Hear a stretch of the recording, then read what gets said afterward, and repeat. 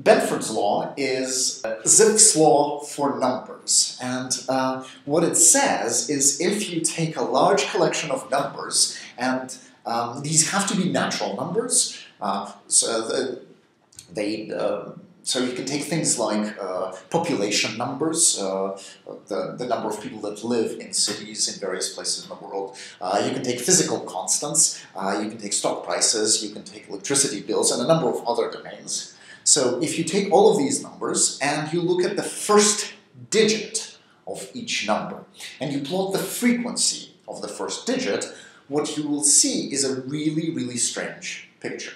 So 1 will be the most frequent value for the first digit of a number, and 2 will be less frequent, and 3 will be less frequent, and 4 will be less frequent, and so on and so forth. So what you have in the figure on the right is the plot of the frequencies of the physical constants. So these are just the natural constants that you have in physics. And this plot is on linear scale, it's not log scale. And what you see is the frequencies do actually decrease. So 1 is most frequent, and 2 is less frequent, and 3 is even less frequent, and so on and so forth. And it turns out that in many, many domains, you can fit this data with something called Benford's law, and you have a formula right there. So the probability of a digit is proportional to the log of 1 plus 1 over the value of the digit. Obviously, you're not including 0 in this. So what does this mean? How does this come up? The first time you see this law, the first time you hear of it, you think, well, this is nonsense. This cannot possibly be true. And yet it is true in many natural populations of numbers. So why is this happening? How can we explain what's happening? And one possible explanation is the exponential growth of quantities. Benford's law holds true in the domains where you have exponential growth of quantities. So population numbers have exponential growth, right? So if you have a certain, a large city will grow proportional to its size. Stock prices have exponential growth and decay properties. A stock price will increase in proportion to its current price. So how is exponential growth connected to Benford's law? Why does it make digit 1 more frequent than digit 2? And the way you can think about this is take one number in isolation, right? So suppose you have a city, and then assume that the population of the city is growing exponentially, and then look at the numeric value of the population as a function of time. So that's what I have. That's what I have on the y.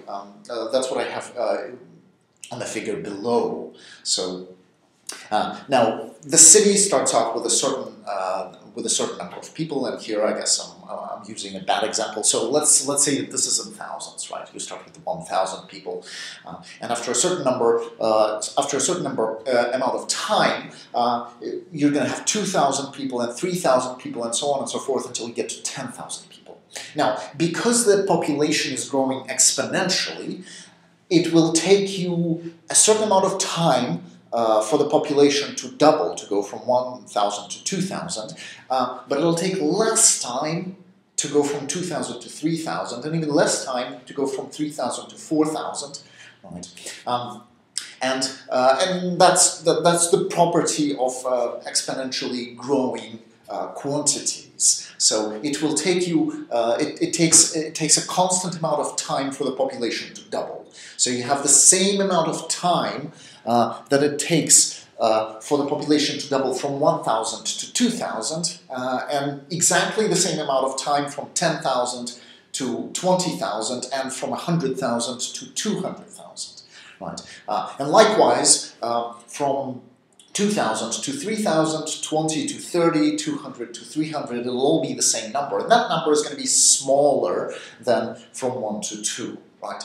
Now, so this is time.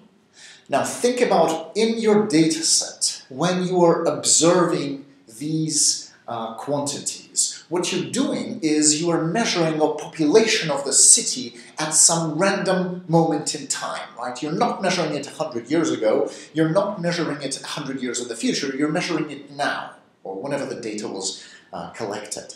And what that means is you're basically putting a random point on this timeline and reading off a value from there.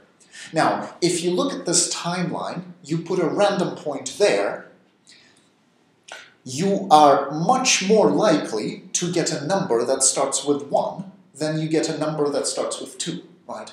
So everything between 1,000 and 2,000 starts with 1. Everything between 10,000 and 20,000 starts with 2. Everything between 100,000 and 200,000 starts with 1 again. Sorry, all of those spans start with 1.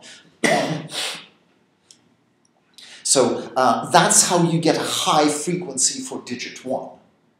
Now for digit 2, you get a lower frequency because a smaller slice of the timeline is devoted to numbers that start with 2. So that's 2,000 to 3,000, 20,000 to 30,000, 200,000 to 300,000, and so on and so forth. So what you will get is a frequency for 1 is very high, a frequency for 2 is lower, a frequency for 3 is even lower, and so on and so forth. And it's a surprising law. It holds for populations, but it also turns out to hold for lots and lots of other domains.